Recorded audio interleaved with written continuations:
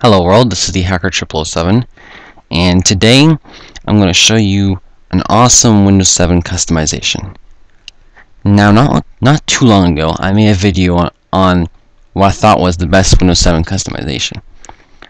But I basically got rid of that theme, patched my computer, and enabled this third-party theme called Dark Agility.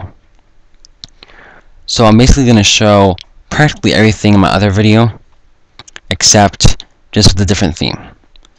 So right off the bat, I'll start with what you can see. Right here I have Rocket Dock. It is a lot more transparent than my last video, so you can see a lot more of the background. Also, I have Cube Desktop, which the reason it's white is because of my screen recording program. It's being a little dumb.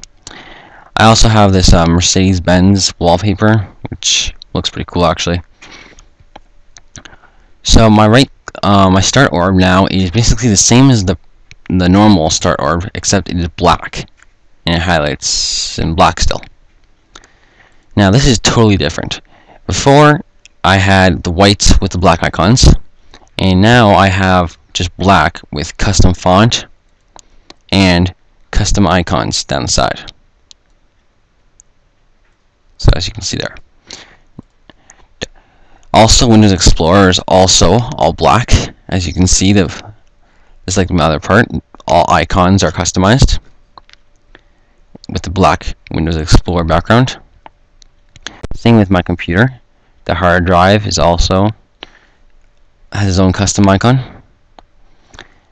Even the font. So as you can notice here, the font's a little different. Didn't want to do that. Now, using Wind Bubbles, I tweaked up my right-click context menu. So as you see, you can do a lot more just from the right-click menu. And if I go to properties here, it shows manufacturer, myself, the model, just a fake model. My rating is 7.9, which, just to let everyone know, my computer is actually about a 4.7. which it says it's 7.9, which is a total lie. Also, there's some fake contact information.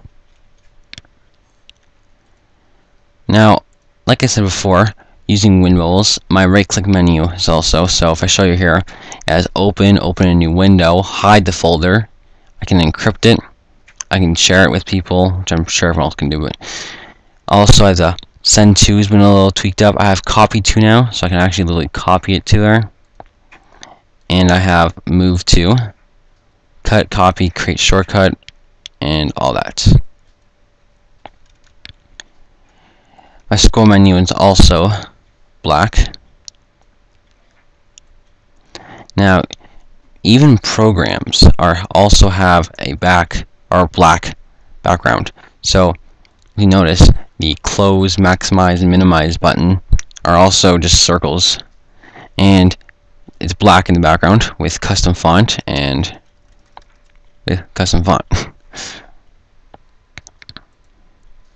And also using Wind Bubbles, I have a custom command prompt, black font, and gray background. Now again, the two main programs I used were Wind Bubbles and TuneUp Utilities 2010. I'll just show you a little bit more here, just quickly. And that is about it for watching my video. Rate, comment, subscribe. Have any questions, any problems, anything, just leave a comment or send me a message. And bye. This is the Hacker 007, and I'm signing off.